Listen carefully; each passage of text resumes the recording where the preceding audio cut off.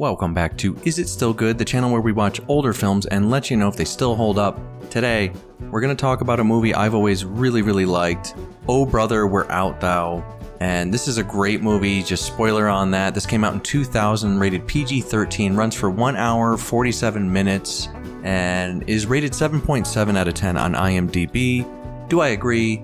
Stick around to the end and I'll let you know, but this movie is a lot of fun. It stars George Clooney, John Turturro, Tim Blake Nelson, John Goodman, Holly Hunter, and other people that you normally see in Coen Brothers movies, and as you expected, it's directed by Joel and Ethan Coen, who are legends. And this movie is very loosely based on Homer's The Odyssey, although the Coens in an interview I saw said they never read The Odyssey, they were just familiar with the overall story. So it doesn't really line up beat for beat or anything like that, but roughly speaking, there's a lot of parallels in this one. George Clooney's character is basically Odysseus. He is separated from his family, and he's been trying to get home, and he goes on this grand adventure. So the storyline, the movie deals with the adventures of Ulysses Everett McGill and his companions Delmar and Pete in 1930s Mississippi.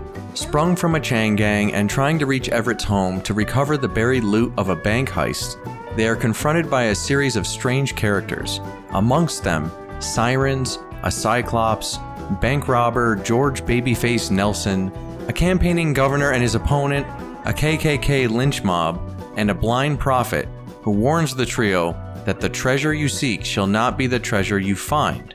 And the tagline is, sometimes you have to lose your way to get back home. This is a comedy, crime, drama, and it's a lot of fun.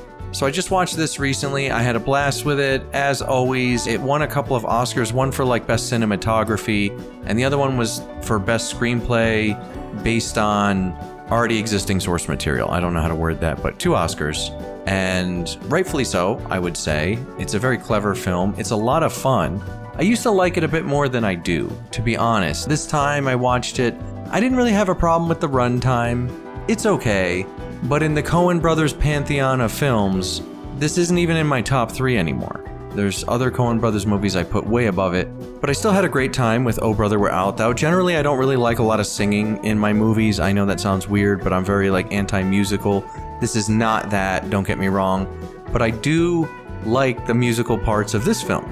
I think that they push the story forward. They're really important to the overall story. And again, this harkens back to that tagline, the treasure, you'll get the treasure, but not the treasure you seek kind of deal.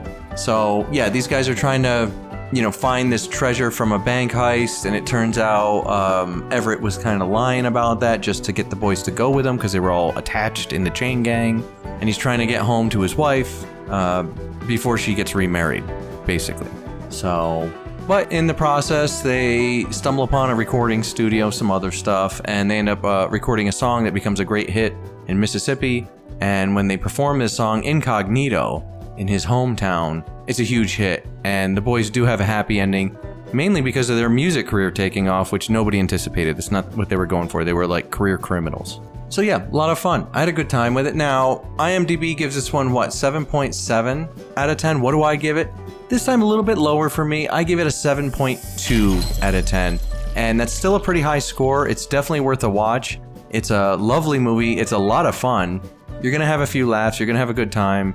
Especially if you like Coen Brothers movies anyway. But like, I would put, you know, even Fargo above this. Personally, I kind of like Fargo more. It's just more fun for me. I even kind of like Raising Arizona better than this just because it's more cartoony. This has a good blend of Coen Brothers films. It's a little serious at times, it's funny at times. It seems to be the good overall average of what they can do. That being said, I think they have other films in their career that maybe do these things maybe a little bit better because they specialize, they pick a lane and stay in it. This movie is kind of like a broader story, and I do have fun with that. I think it's great. So I really like this movie. I'm not telling you it's not good. Definitely go watch it. But 7.2, I think that's where I'm going to land on this one. You guys voted for this one. It kind of won at the end when I already kind of recorded the video for Running Man. So this was the rightful winner of that poll. So I'm expecting to hear from you guys as far as your opinions, why you love this film so much, what were your favorite parts, and what do you give it out of 10 if you had to give it a number score? Just kind of curious, you know, higher than 7.2, lower, where are you at? I love these actors. They show up in a ton of Coen Brothers movies. He tends to work with a lot of the same people, kind of like Wes Anderson or Tarantino. They pick the actors they like and they sort of stick with them. I love that. I get to see these actors in a bunch of different roles. It's super cool. So yeah, let me know what you guys think. As always, continue the discussion below. The comments are really a great source of information, trivia, good opinions, maybe counter to mine even, but that's fine. That's part of what this channel is about. I encourage a healthy discourse. As always, be polite, hear everybody out, and don't be afraid to share. I'd love to hear from you. I appreciate you guys tuning in. Don't forget to check the community tab to see what's coming next week, and we'll see you next time on Is It Still Good?